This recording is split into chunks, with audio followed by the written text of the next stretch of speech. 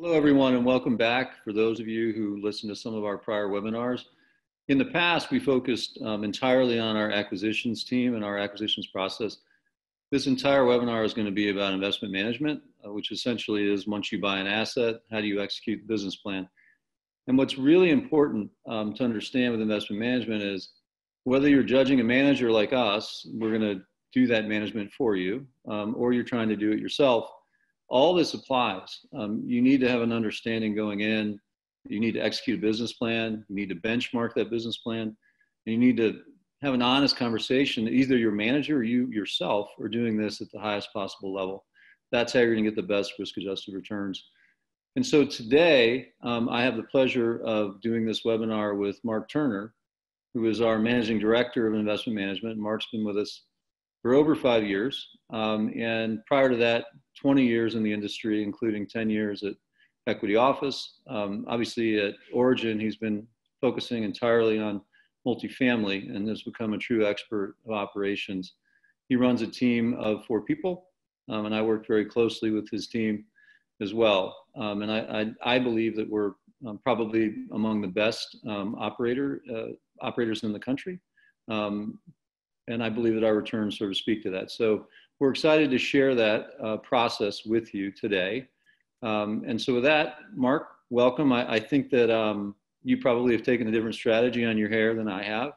Did you take the risk of the haircut, the homegrown self haircut? I did. You know, the home haircut decision, a bit of a risk prior to an on-screen appearance, but it's paying off in terms of maintenance. So I'm okay. I've been truly socially distanced. I haven't had a haircut in 3 months. I put a lot of water in it, and believe me, it'll look really crazy in about 2 hours. But let's jump right in. I was remiss on two levels. One, I didn't introduce myself. My name is David Scherer. I'm co-CEO of Origin Investments. I oversee both Marc's team, which is the investment management team, executing business plans across the country in multifamily. And then also I oversee our acquisitions team that are spread across the country as well and live locally in their markets. My business partner, Michael Episcope, manages all company level operations. So his team is actually quite a bit larger than mine. Let's jump right in. I'm going to kind of start with a story, Marc, and you can respond, okay? Okay.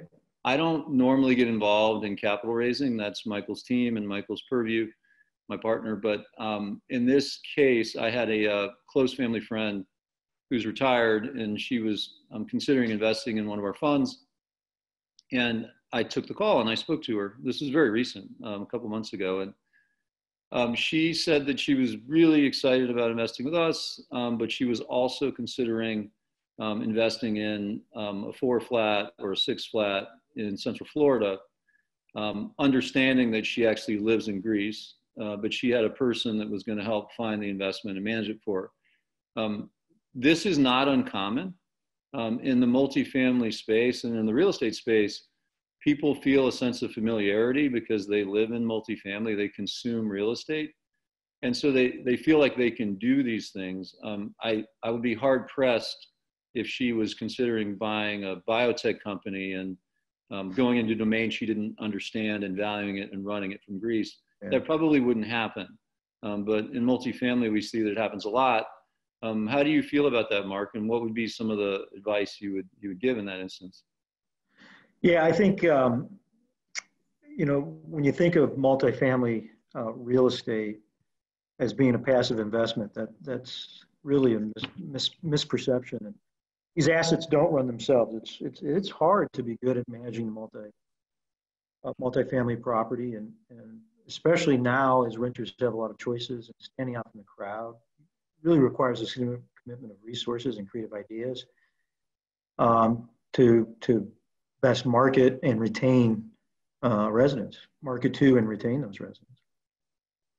Yeah, and it's not just about executing the business plan, it's also how do you know you're winning, right? So in the last 10 years, the market's been very, very strong in multifamily, and you could operate a multifamily building at not a great, with a great strategy, great execution, and still you'd have done okay. But if you were benchmarking against other better operators, maybe you would see that your 10% return is not quite as good as the 20% down the street. How do you do that for us? Like, how do we benchmark? Because, obviously we're trying to achieve our business plan and our budgets, but we're also trying to see if we're doing better than others. Yeah, and we analyze a tremendous amount of data in terms of not only how are we performing from an occupancy and rent level with respect to the properties that we compete with on an everyday basis, and a little broader market view. But we're really focused on also benchmarking ourselves against the elements of their strategy they're offering to residents, which we put into three general categories. There's a virtual, there's service, and there's physical. And those are the three categories that we built our playbook around. And when we benchmark ourselves against others to say, how are we doing? And sometimes we learn we're not doing as well. Other times we learn that we've been early adopters of innovation and know that we should continue to push that because that's a differentiator. That's a critical part of what we do as an investment management team every day is we're constantly comparing ourselves to what the competition's doing. And that takes not only access to data, but it also takes effort in terms of going out and evaluating their websites, their physical property, how they provide services to tenants, how they create a lifestyle experience. And that's something we do kind of on a daily and weekly basis. Yeah.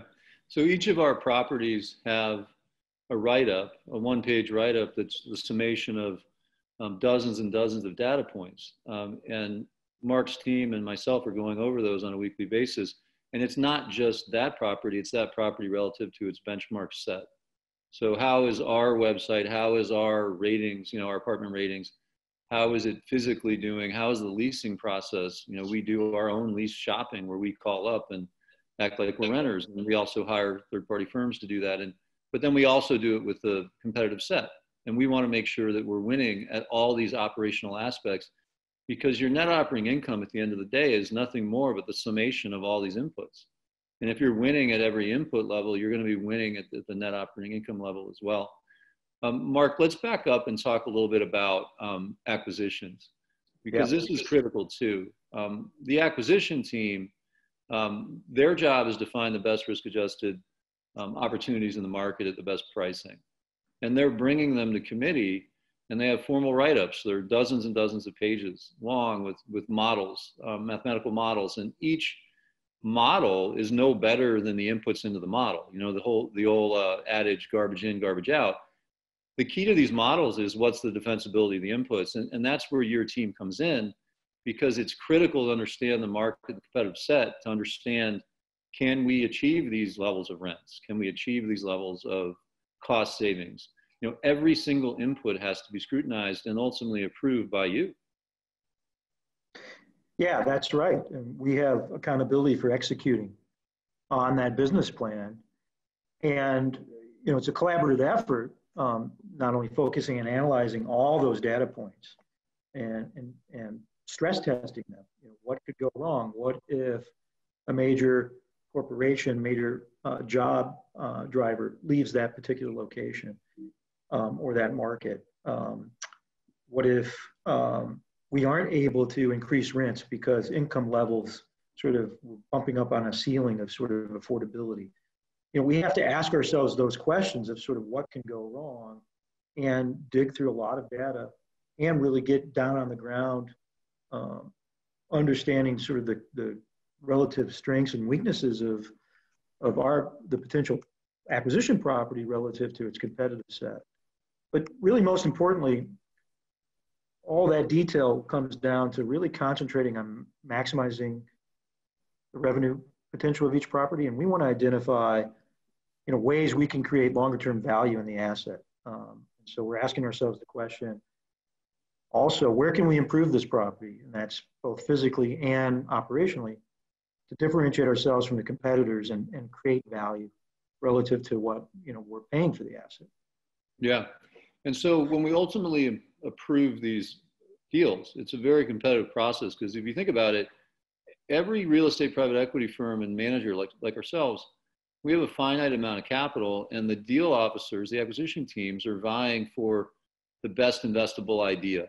And it's Marc's job, and candidly my job and my partner Michael's job, to make sure that we're allocating those into the best spaces, right? So now we invest into the asset. And Marc, what's that Mike Tyson quote?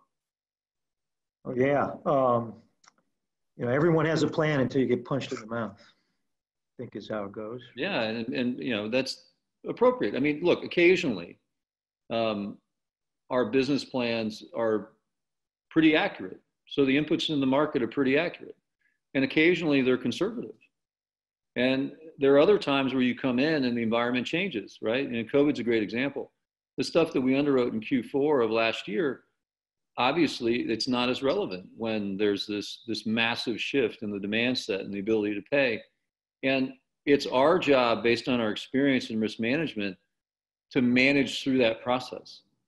And again, I would say I'm not against do-it-yourself investors at all. I think that if people have the expertise and importantly, if they want to spend the amount of time that's necessary to do things right, but you have to value your time, right? So if you say, well, look, I did just as well myself. Okay, we've returned 15 to 25% on every investment we've had over the last 10 years. You might have done that too yourself, but when you did it with us, you didn't spend any time. You actually did the things you wanted to do, right? So these are the things that you should think about when you're trying to formulate is A, do I have the expertise, and am I willing to dedicate the time to do things at the best level? Marc, let's jump into some tangible case studies, and we can make it a little bit more visual, but let's start with Fletcher, and we'll take them through some of the operations that we believe yielded some significant results, and perhaps people watching could model some of their own investment decisions based on that. Yeah, so Fletcher was a multifamily, 320 unit multifamily project that we acquired in suburban Denver back in 2008. And when we had acquired the asset, part of that acquisition process was identifying those ways to create value. And we had noted major enhancements to the common areas and exterior curb appeal that were needed, but also got very excited about how we could come in with our playbook and focus on, all three areas. Their virtual presence, their website wasn't really articulating to residents what it was like to live here, partially because it wasn't so great to live there. Their physical needed all these improvements that we've talked about, both exterior and interior in the units. And then also from a service level, that we thought that there was a real lack of creating community, a sense of community with the residents, creating events that bring residents together and where they feel like, wow, this is a place that supports my lifestyle. And we came in and brought all those things, identified those things in our acquisition due diligence process, and then quickly started to implement them. And what we've seen over roughly the last little over 2 years is that we've been able to increase our in-place rents 14% since we took over the asset. The areas that we improved the resident experience, I think, are evident in the fact that we increased online reviews, the Google and Yelp reviews that people leave about the property, that were basically on average, they got about 1 review per month prior to ownership. We've increased that during our ownership to 6 per month. And we'll talk a little bit later about the importance of online reviews really being critical. But it's also not only the number of reviews, but what people are saying about you and the rating. And so the rating scale is typically on a 5. Prior to ownership, the average online review score was 2.5. Since we took over, we've accumulated an average review score of 4.2. When we took over, that was the rating was one of the worst in the comp set. Now we're the best in the comp set. And I think what that says is that our residents have recognized the transformation in the experience that they're having, and they're active ambassadors for us now. They're one of our best marketing tools that we could have. And so those things are really critically important, and a lot of work goes into getting that right. Yeah, and what's interesting about this, if you think about what Mark just said, at 6 reviews a month, that's over 70 a year, and that becomes a significant data set. That's a lot of data, and the online world is real. It's as real as the physical world, because if you don't win with high quality reviews, both a lot of them and high quality, saying that they like your product, people aren't even going to go to your website, and they're ultimately not going to come tour, whether it's virtual or physical. And so as an owner, you're not even going to know, because the traffic will be low. That's all you'll see, right? But you're just not getting, you're not winning in the virtual space. And it's critical. You have to invest in winning in the virtual space. Here's another interesting point. There's no way to win with online reviews unless you have a high quality product across all 3 areas that Mark described. So if you're sitting at home thinking about, if I want to own or invest in a manager in multifamily real estate, it's really important that that manager, or if it's you yourself, have a plan to be excellent in these 3 areas. And those 3 areas are the virtual space, the service space, and the physical space. And when you get all 3 right, then you start getting the reviews you want. It's actually impossible to win in the review space unless you get the frame correct and you're doing well. And that's why everything we do starts with that frame. And I'm mentioning it as 3 legs, but Mark, as you know, each leg has 20 subsets. Yeah. Yeah, I mean, just touch on the virtual world. We've identified over 20 features or elements in a website that are really critical to telling the story. And we're showing on the screen now an example of scrolling through one of our websites, being Fletcher. You have to have high quality imagery that really sells people on sort of what the property's really like, what are its features and elements. But also, more importantly, you have to describe what distinguishes it. If you've got a demographic that's a lot of families, you need to talk about the quality of schools. You need to talk about the cool restaurants in the area that are proximate to the property, other retail shopping, the ability to get to and from where people work. All those things are sort of important. In addition to sort of all the criteria that people need to know, they need easy accessibility to what units you have available, what that pricing is, and also get sort of a video or 3D imagery of that unit really, what it's like to kind of walk through that unit, to live in that unit. All those things need to happen before even somebody shows up at your door to physically tour. And certainly the last few months, this has been the only way to get leasing done. There's also, we didn't touch on social media. It's important to be very active in terms of social media presence. We create a lot of environment. We create an environment and also a lot of events around bringing people together, creating a neighborhood feel with our properties. And we want to publicize that on Instagram, and we want and Facebook, and we want our residents to do that too. That's a great marketing tool, but that takes work and effort. So there's a lot that goes into the sort of the virtual presence. Mm-hmm. And Mark, you just mentioned events that we publicize on social media that show the residents consuming the property, right? Having events through the property itself. And a couple things to unpack there. Number one, that's an example of 2 parts of the playbook intersecting, right? You want to win in the virtual space. That's showing these events in the virtual space. But that's also service. You're providing a service. That's another leg, right? And to have retention be where we want it, right? So that's another area back to measurement. We want to measure that our retention rate, meaning if you rent at one of our apartments, you're more likely to renew than the competitive set. Well, what's one way to make sure that you win there?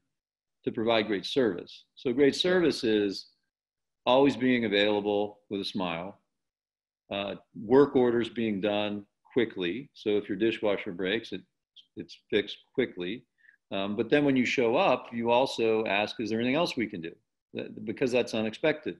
and Yep. other sites don't do that. And so now you're winning in service. And another way you do it is you provide interesting resident events. And Marc, maybe you can talk briefly about how we've had to shift those resident events to the virtual. So here's the virtual intersecting with service again, right? Because you can't have physical events in COVID. Yeah. So we couldn't bring people together physically in a clubhouse. And have a happy hour or a cooking demonstration. So we quickly switched to doing things virtually. We created virtual cooking classes, we had a mixologist, and that's actually a technical title for the profession, but essentially a bartender, led a cocktail making class, including signature cocktails for the community. We also tried to center these activities during the last few months around supporting local businesses and restaurants. So we created bingo and online trivia contests where we would group residents by floors, so they would compete for prizes and gift certificates to local restaurants, businesses, but also bragging rights for the property. And the participation was really strong, and we thought it was a great way to bring people together. We also centered those activities around first responders and essential workers was crisis, and had our residents come out on their balconies during happy hours to cheer essential workers and first responders, not only in the property, but just in general in life. It was a great way to allow people to have a little bit of contact, from a social distance aspect, but still feel that sense of community and also have a way to kind of get together and a shared experience. So those are a lot of things where we switched, that because we were doing these things regularly anyway, it was a pivot for us. It wasn't like, well, what do we do now? Oh, we can't do anything. No, we were able to pivot quickly and still provide some unique and creative ideas to bring people together. Right, because we had all the infrastructure set up.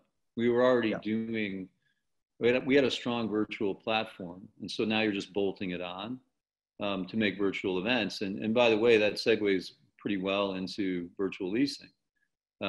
We had been doing virtual leasing, and we'd been doing leasing access to our units off hours when there was still physical leasing, late last year, even early last year. But very quickly in March, it became critical that you had virtual leasing because it was all you had. You couldn't do guided tours anymore. And so, Marc, why don't you talk a little bit about our building out of that platform? We were some of the earlier adopters in that because we had the infrastructure already for both, and then how we also started setting up ways to both benchmark and judge how we're doing at an entirely new way to show assets, which is virtually. Yeah. So we had been doing video content and 3D tours on our websites for a couple of years now. And we recognize that those mediums not only draw in more viewers, they also show the lifestyle attractions of the property to a much better effect. And so when COVID hit, and that became really the only game in town, we were able to pivot quickly and use that activity. What changed for us and for everybody was that there was no physical tour. So resident may view the videos and the 3D tours, and that's going to keep them in that process. They're going to keep focusing on our community, but they're ultimately going to want a tour.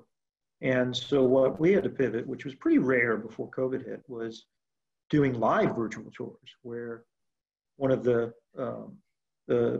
service associates is touring somebody through on sort of FaceTime or some other medium live. And that took a little bit of practice. That took some rehearsal. But we're pretty proud of how our teams reacted quickly, took that challenge on, and were really successful in creating. And how do we know they were successful? Because we secretly shop them. We act as customers. We also have third parties that do that. And we evaluate them on a number of criteria in terms of their ability to articulate what are the advantages of living in a particular community?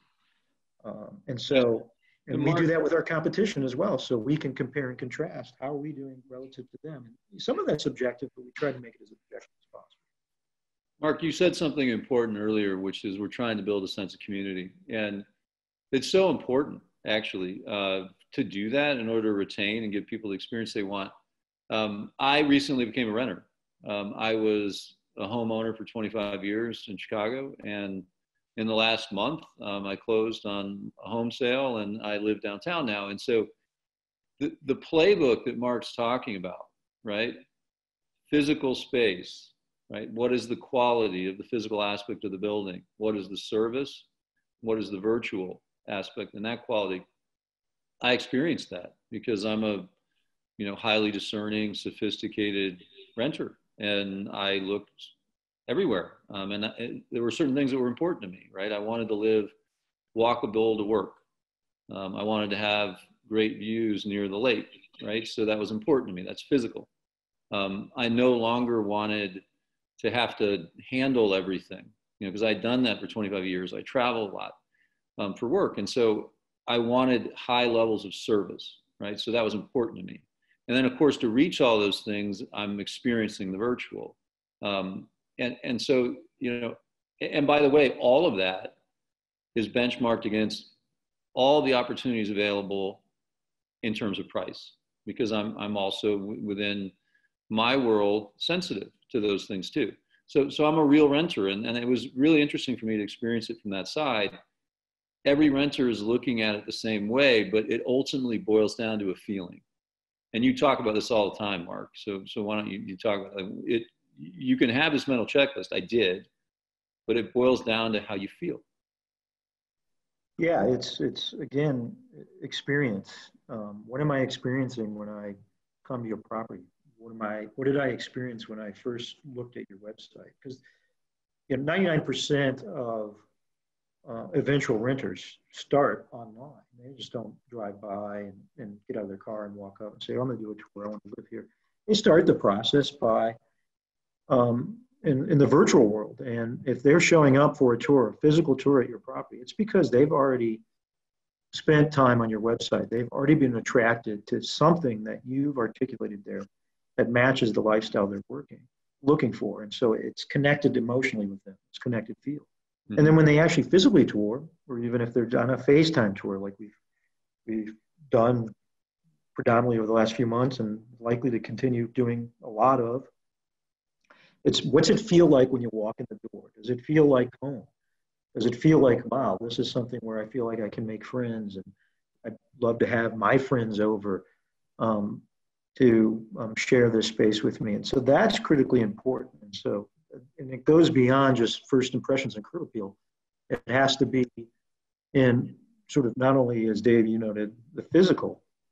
And that's why we spend a lot of times reimagining common spaces, creating dog runs and dog pet stations, for instance. And that's not only for a convenience, it's a way for pet owners to meet. So we try to center around what we do to properties in terms of physical changes, of bringing people together, bringing ability to meet people, create a sense of community, not just have it as a convenience. So let's talk about one of our assets as an example. Anatole, which is an Income Plus fund. I believe you have some information and some slides to share with that, but it also is an example, and it's an example of something that we had to manage through COVID, right? And you can talk about, COVID itself and how we addressed and de-risked that asset and set it up for success. Yeah, so Anatole is an asset that we acquired last October in northwest suburb of Austin, and we were able to acquire this asset on an off-market basis, which typically means that we're a less competitive environment and that we're able to buy with an edge, where we believe that there was a substantial edge to this property. And kind of back to what I referenced earlier about Fletcher, we saw a lot of low-hanging fruit in terms of coming in, bringing our playbook in terms of service, resident events, and not as much on the physical side here, because this asset's in really great shape, relatively new asset. newly constructed asset, but significant improvement in both service and its virtual presence to the world. So we made significant improvements there, but we also knew there were challenges. Going back to the acquisition process, we identified that the prior owner had a huge occupancy drop when some new supply hit earlier in 2018. Basically filled the building up without any credit standards, not really qualifying people whether they could afford to live there. And so we knew going in that we were likely going to have a challenge when we started to improve the property and raise rents. And so we made assumptions in line with that. So we were able to predict some of that. We didn't predict COVID, making that situation even tougher. But because we identified through our analysis that that was going to be a problem, we underwrote specific assumptions to sort of address that. And what's interesting is our focus on the playbook, both from a service and virtual, because those have been really the key focuses for this asset. We've had, since we've owned it, close to 95% occupancy. Our comp sets performed about at 94%. Now, what's interesting, our retention has only been about 34%, comp sets, 45. But we expected that.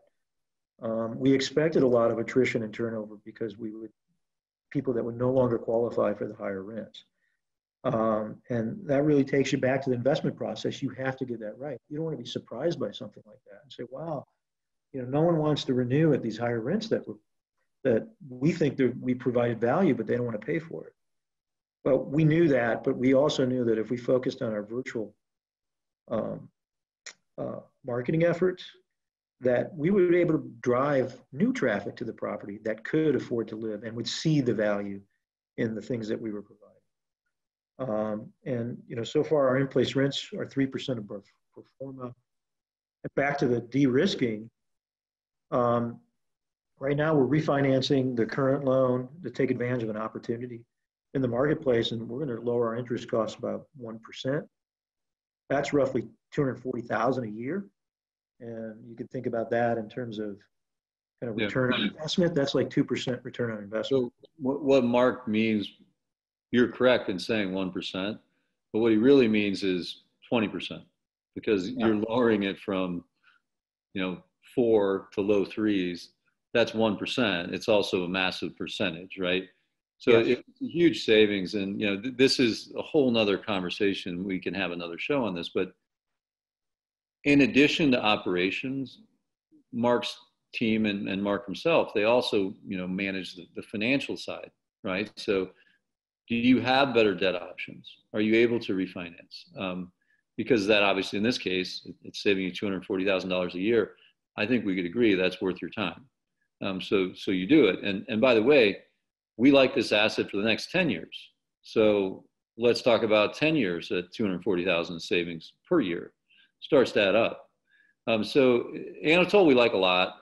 It's a good example. One of the things that we should talk about a little bit, Marc, is the difference between renewal rents and new rents. Because one of the things that we're doing quite well is raising rents on renewals. This is across the portfolio. It's not just Anatole. And on new leases, in a market like COVID, that's more challenging, right? So it's hard to get new people in and you have to incent them.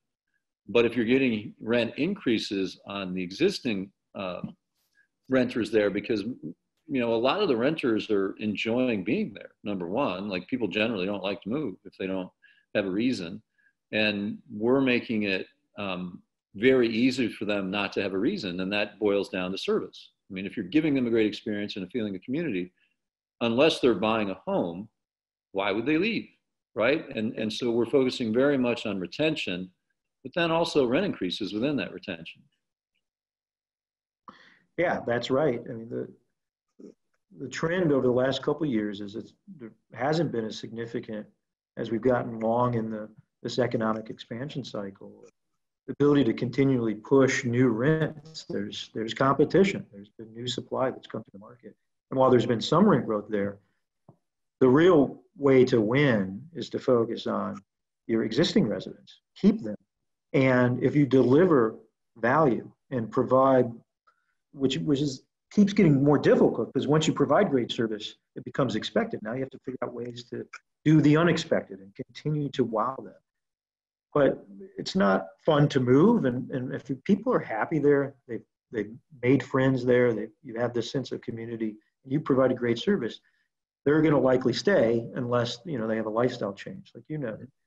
And so in 2019, we were able to increase where the markets were growing, 2 to 3 at best overall market. We would have increased our renewal rents by 5%. And during COVID, we still had success. It's come down certainly, but we've still grown our renewals over this year to date and during the COVID period at 2.6%. And that's directly correlated to all the things that we've been talking about in terms of service and creating a lifestyle for the people that live in our communities.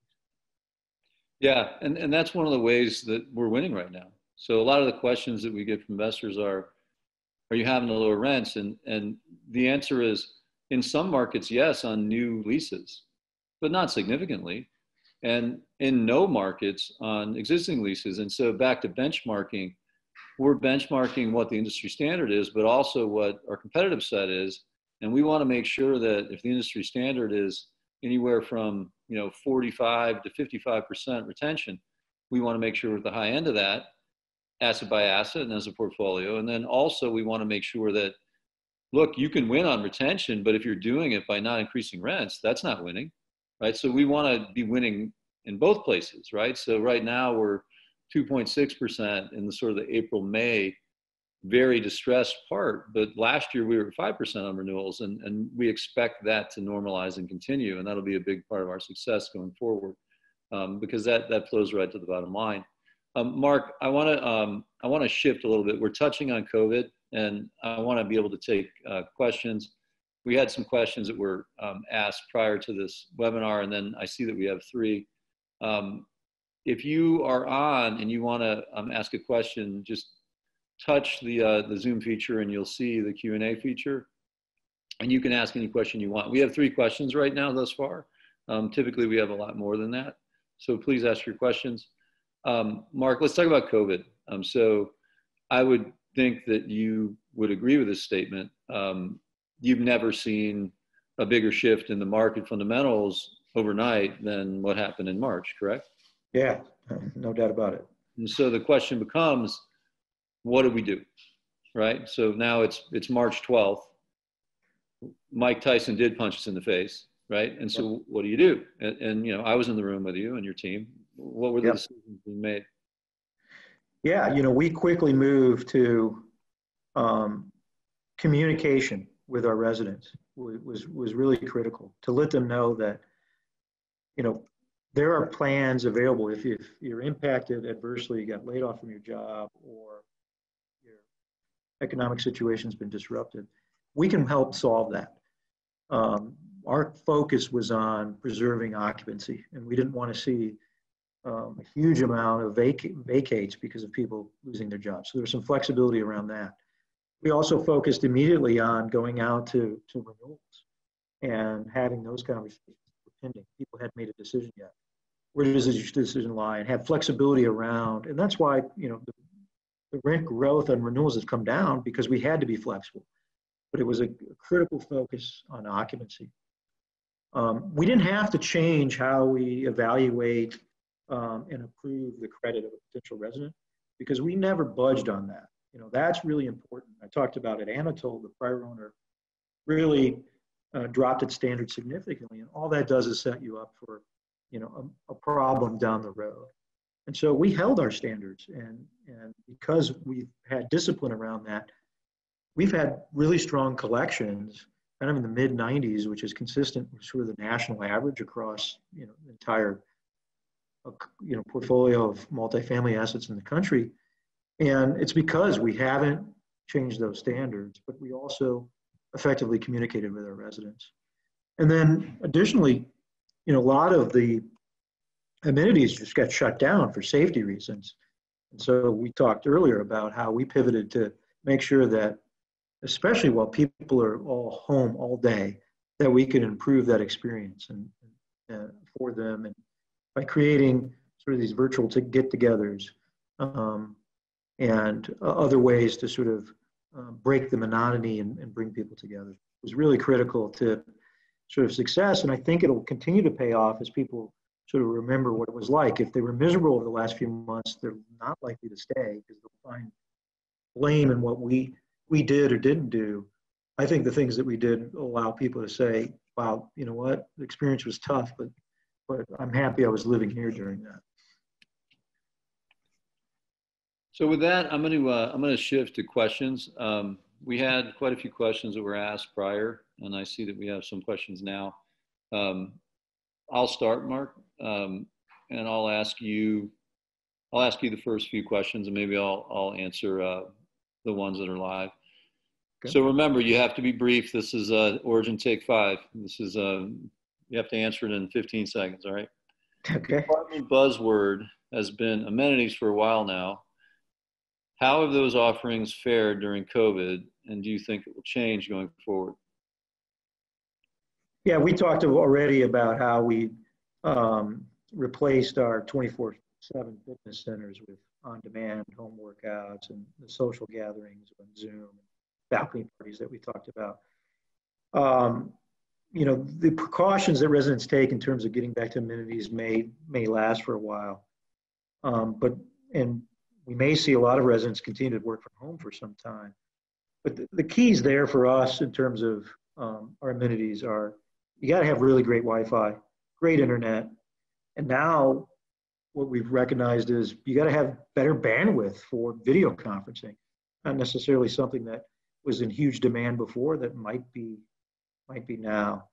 But our residents are going to want access to green space and gyms. And those are things that we're focused on, making those spaces, not only getting them back open, but long-term creating a way that people can use them without sort of any risk. Yeah, and one of the things that we launched actually a year ago, but we're continuing to do, it's called Operation Surprise and Delight. That's not just service orders, that's also physical space. So if you sign a lease with us and 4 or 5 months into the lease, we'll come in and perhaps we'll upgrade your closet because that's very important to residents, but they don't expect it. We're not increasing their rent either. We will when they renew, but at this point we're not. And so we're improving their unit. That's an asset to us, but we're also creating a lot of goodwill with them. Some other things we're talking about now is, as part of Operation Surprise and Delight, we will come in and build them out or buy them a desk feature because working from home has become so important, right? So Mark's absolutely right. You have to win in bandwidth and internet. It's probably right below water in terms of what people need to survive at this point and what they value. So we make sure that we're at the top end there. But beyond that, we need to create spaces where they can work. And oftentimes, if you're in a 1,000 square foot apartment or even 800 or 600 square foot apartment, every single square foot needs to be well thought of. And now that you're working from there and living, it needs to be even more well thought of, right? So we spend a lot of time on those elements. I'm going to move on. Next question is, would you be willing to share some of the checklist you have when selecting multifamily assets based on your criteria, such as school ratings, income level, affordability, transportation, shopping, ownership of homes in the area? Yeah, I mean, we can talk to that, and they're very detailed lists, and through our process involves not only collaboration amongst our teams, but bring in other third parties to help us analyze both physical and operational aspects that either need improvement or that could be potential risks that we have to find mitigants for. So it's fairly extensive. We don't have time on this call to kind of go through every aspect, but in the question, they touched on sort of some of the major things that we do. Yeah, we look at walkability scores, and a lot of what this question is about is how walkable, and so whether it's urban or suburban, that's not as important to us as, is it walkable? Can you walk to the things that you need to do? The grocery store, Starbucks, experiential retail, things like that. And that's obviously something that's measured, which we like. So it's not necessarily just subjective, it's measured. The other things that we are doing right now, and we're very late into this process now, months and months and months and hundreds of hours have been invested in this, is we're creating artificial intelligence models that help quantify what this person is talking about. And so when we're looking at the investable universe, our artificial intelligence models can actually help provide objective screens to what we're looking at. And this is on the value side, but on the price side will be cap rates, price per pound, price in general, et cetera. And so it really helps us, because at the end of the day, we only have our time. And right now we are looking at over 1,000 deals a year. I'd like to make that 3,000, but you have to work smart in order to keep expanding that opportunity set. A question here about our QOZ and Income Plus funds, and it's really about our retention rate and across these portfolios. So I would expand it, Marc, across our Fund 2, Fund 3, Income Plus Fund, and QOZ. What is our retention rate, and what are our payment rates? And I assume he's saying how many of our renters are paying rent. Yeah, really across the entire multifamily portfolio, our retention has been very strong. It's been, at or above 50% through, if you're looking back sort of March through May, the period where COVID really hit.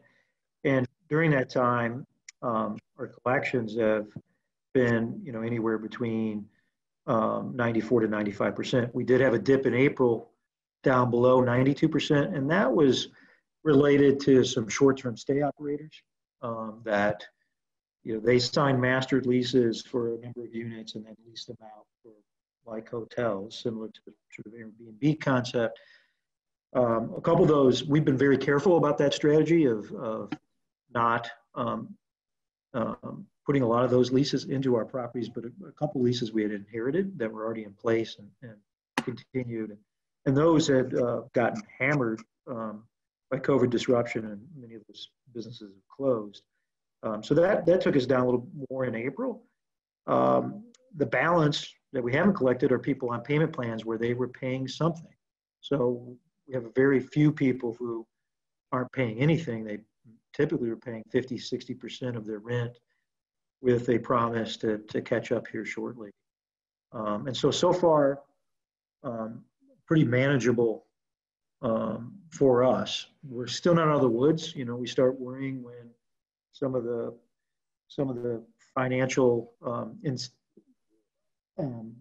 things that both the Fed and the federal government have done start to fade off. But we're certainly encouraged by the job growth reports last week, and this is something we'll continue to monitor and manage. Yeah, that segues in. I'm going to move to live questions, but that segues well into the last. I just received this question.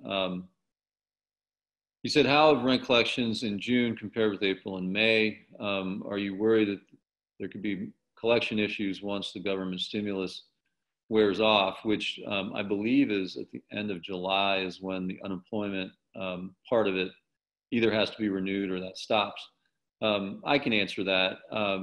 In terms of June collections, even though rent is due technically the first of the month, they actually tend to come in the first 10 days of the month. Marc, do we have data on June that's complete enough that we can start to share it? Yeah, it's still very early. We've collected about a little over 80% of those rents, which is consistent with what we saw in the last few months at this period of time, and consistent with the data on a national basis. So that doesn't concern us yet, as Dave noted. Rents do start to come in, and especially during this period have come in a little bit later. People have paid a little bit later, but ultimately back once we get kind of another week or so into the month, we'll get close to that 95%. So we don't know that for sure in June, but at least don't see anything so far in the month that suggests that it's going to be any different. And in terms of the second question, Yeah, if the unemployment, that's a big piece of the government stimulus. And so if they didn't extend that at the same time that the economy stayed at plus or minus 13 to 15% unemployment, of course that becomes something you're concerned about. I don't personally, I mean, this is my opinion, not necessarily even Origins. I don't think that they won't extend that if unemployment stays 13 to 15%. I think they're going to have to extend. That's not a political statement. That's just my opinion. But in the event that they didn't and unemployment stayed very high, that would be a concern of mine too. And what we would do to mitigate that is essentially everything we've done, which is focus on delivering a great product, a great service, a great experience, so that people value paying their rent and staying in good standing with us. That's happened thus far. There's really nothing else we can do other than we didn't use a lot of leverage when we bought these properties. So we have lots of cushion in terms of our ability to service debt, even in the event that that happened, right? So those are decisions that were made long before COVID. They've been made for the last 10 years at Origin. Yeah. Next question. Single family rentals are an asset class that are interesting right now and has a demographic tailwind behind it.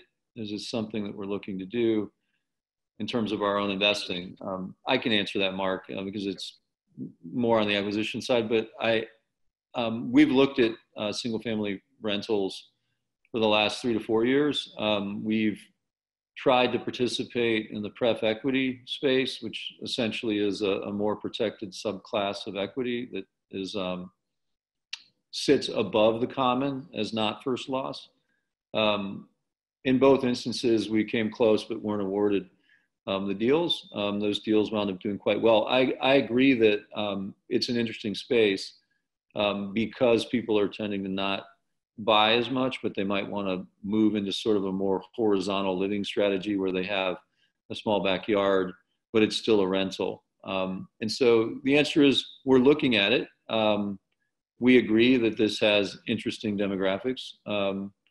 It all boils down to expected value. So it's in our purview and we're looking at it. And I don't disagree with your opinion that it's an interesting subset of multifamily right now. I'm going to move on. There's a question about retail and specifically they're talking about Gap. Gap is in a lawsuit because they're refusing to pay rent. Their landlords are saying, look, you're a publicly traded company, you have money, pay the rent. And Gap is saying that there's either implicit or stated parts of the lease that say this is sort of a 5 standard deviation event and therefore we don't need to pay our rent. And that's kind of where it's being argued. We're not really, we don't really invest in retail, but some of our buildings have retail because multifamily buildings and urban spaces oftentimes have retail on the ground floor. That's because the cities require it. They want sales tax revenue, and so they require us to include it. And so in certain instances, we do have retail tenants, and so we're part of this conversation as well. Mark, why don't you, we're not in these sorts of conversations where they're talking about force majeure, et cetera, but we do have a process to deal with both renters and retail if they request relief. And so why don't you take us through those? Yeah, certainly. Our leases are pretty clear that this isn't a force majeure event. So we haven't had to have that battle that's being well publicized. But in terms of, as Dave mentioned, we do have some retail, but it's less than 0.5% of our entire commercial portfolio. It adds up. And we have had to engage with some of those tenants in terms of providing rent relief. And when I say rent relief, that's more of a deferral, that they'll pay something in, let's say, May and June, and then there's a payback mechanism. And so in the near term, so they're really kind of on a case-by-case basis with our commercial tenants. We look at their situation. Is this a tenant that we want to see it make through? Have they taken steps to help themselves the PPP program, other avenues that they can pursue to ensure the survival of their business. But we recognize that especially retail tenants were severely impacted by this, and that we needed to do something. But the steps that we've taken, and we hadn't had to do this with every tenant, but are more of a deferral with a near-term payback. And really, I kind of would describe it as just flexibility. Yeah. Last question. I'm determined to keep us on time. It's 1:58. How do you feel about medium and long-term prospects of Class A multi versus Class B? And just to define, Class A, it's a designation. Class B is a designation, if you don't know. Class A tends to be newer, higher quality, higher rents, generally in urban, but also suburban infill locations. And I also classify Class A as in cities that are large enough to have a deep liquid market, right? So if you put a great building in a tiny city, in my opinion, it's not Class A anymore, even though it's a great building, because it's this illiquid area, if you will. I will tell you there's a lot of different definitions. Class B would be, a lesser quality asset, maybe in construction, maybe in location, maybe in credit quality, maybe in the city size itself. And so what do I think is going to do better? I don't really have an opinion on that, to be honest with you. We tend to invest in Class A and Class A minus. That's our asset quality. And we define it more by the renter.